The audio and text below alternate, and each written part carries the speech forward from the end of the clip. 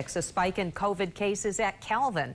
The number of positive tests quadrupling in 1 week. Now the university is enforcing enhanced social distancing and shutting down common areas for 2 weeks.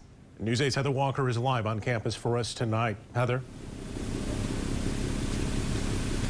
Yeah, it's unclear if that new variant is causing that spike here. The university does not test for the type of COVID, only positive or negative. But in the meantime, the university says either way, it's important to try to stop this spread before it gets out of control. We're quite concerned about it.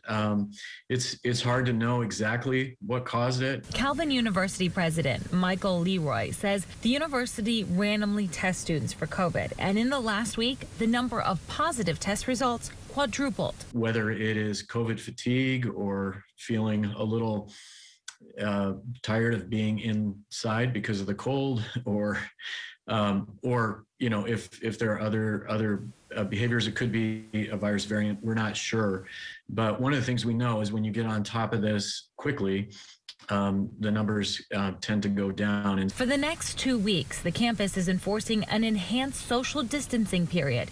Dining halls are takeout only. Students told to eat only with their roommates. Other common areas on campus also closed. Sports are on a case-by-case basis depending on the COVID test results. And in-person learning will be up to each professor.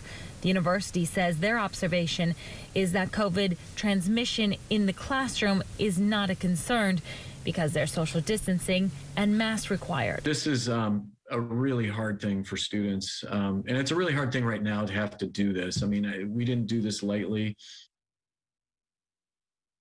The university says it will reassess everything once those 2 weeks are done. In the meantime, any students caught in violating these new restrictions will face some disciplinary action. So if you're wondering how the students feel, well, some of them not happy about this. Just moments before we went on air, I was given a statement from a couple of students who want to remain anonymous. They're saying that although the university's intentions are good for their well-being, they're saying that these actions will actually hurt them, causing them to have increased isolation and inability to engage in their community and with close friends.